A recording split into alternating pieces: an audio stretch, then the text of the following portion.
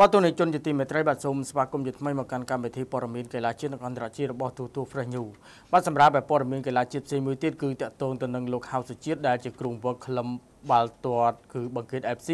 បានលើកឡើងក៏ដូចជាបកស្រាយពីបញ្ហាដែលក្រុមបឹងកេតត្រៀមនឹងប៉ះគូប្រកួតគឺខេត្តសៀមរាបនៅក្នុងការប្រកួតវគ្គ16ក្រុមនៃពានរង្វាន់សម្ដេចតេជោហ៊ុនសែនឆ្នាំ2019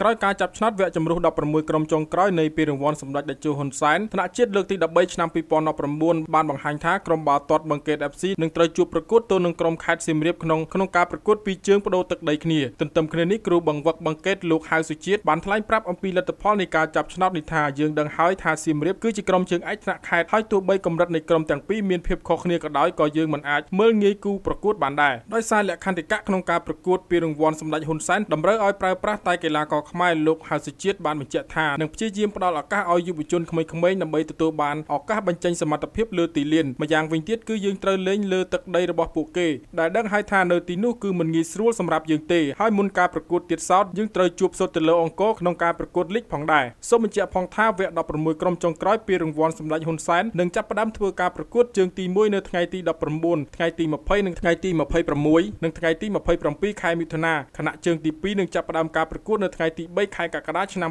2019តទៅ